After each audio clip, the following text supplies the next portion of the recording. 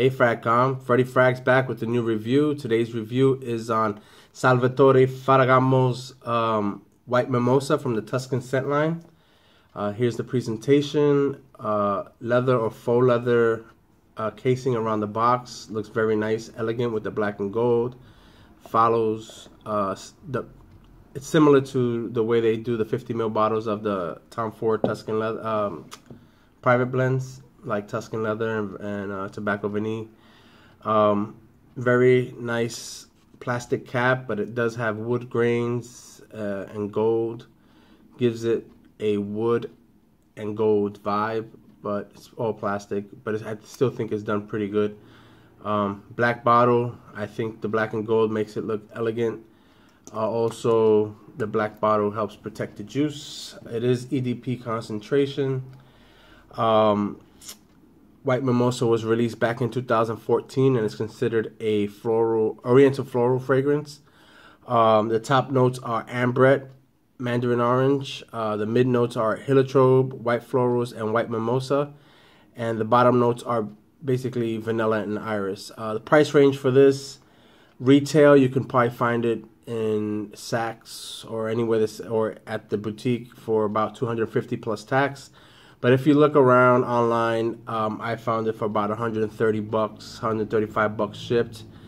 I think it's a good value at that. I don't know if I'll pay full retail, but at the prices that we can find it online, I definitely think it's price worthy.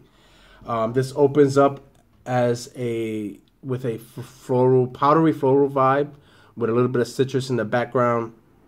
It is a clean type of scent, almost like I guess like a floral powdery, like something a woman would wear. It has a slight creamy sweetness to it. I think that's from the mimosa and from the heliotrope combined. But for the most part, in the beginning, it is basically a floral powdery scent that has slight hints of citrus and sweetness. After about 45 minutes, the citrus goes away. I don't really get any much more of that in the background, even though it was fairly light to begin with. Then after you start getting into the heart of it, about 2 hours in, you start to get more of the sweetness, and the sweetness starts to, I want to say dominate it, but it balances it out. It starts out more feminine, in my opinion. But eventually it does become a true unisex fragrance. It's a very well done fragrance in my opinion. Performance is very, very good. I'm gonna say it lasts 12 hours plus. The few times that I've worn it, I've taken baths by the 12-hour mark, so I can't confirm anything after that, but I can easily see this going 18 to 24 hours.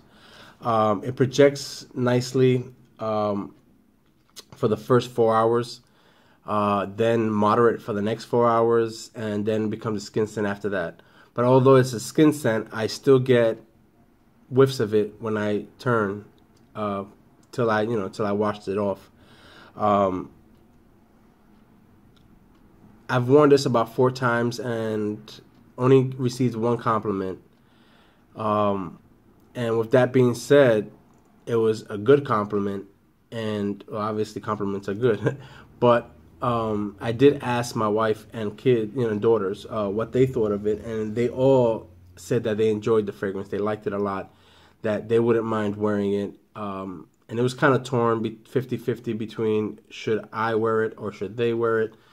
But either way, they enjoyed it, and it did smell more feminine on them than it did on me. So, it goes to show it is a true unisex fragrance. But, if some women like a man to wear a scent that smells like a man, more woodsy and citrus woodsy type scents, and they prefer to leave the florals towards them. And some men, for the same thing, they want to smell like a man, so they won't wear anything that even borderlines being feminine.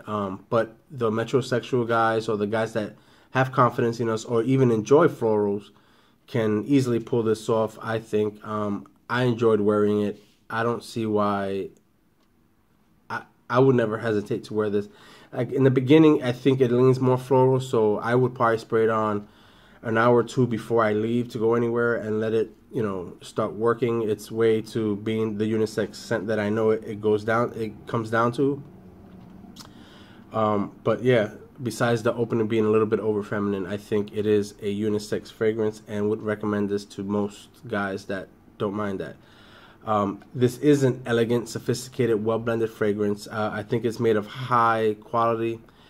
I can see this being a signature scent for all year round for both males and female people that want to wear this, especially for work. That type of atmosphere, in my honest opinion, that works very well because it's noticeable, but you're not dominating a room. It's not overwhelming. I think unless somebody doesn't like the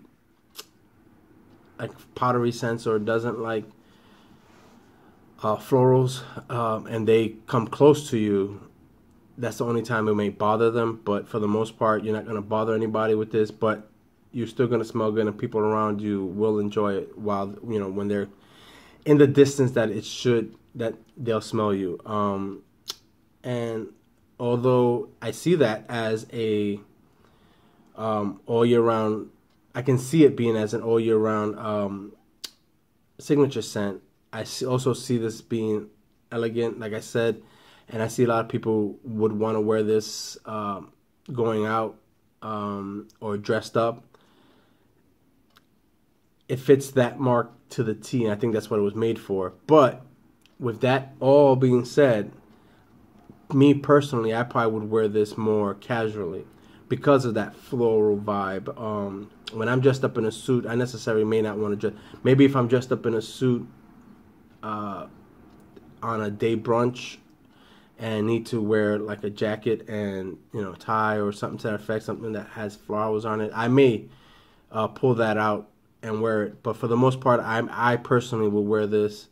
Maybe some jeans and sandals, or like some white sneakers, a white tee. You know, very casual.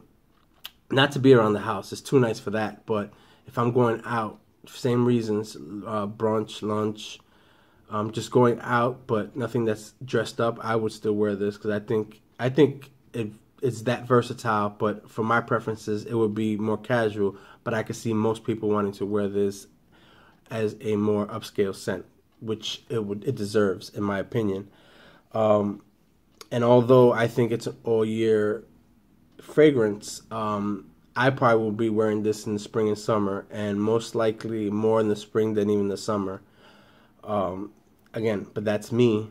It's a spring casual fragrance for my taste and my style. But again, many people will differ and go with the more elegant all-year fragrance. I rate this a 7.5 to 8, depending on the day, out of 10.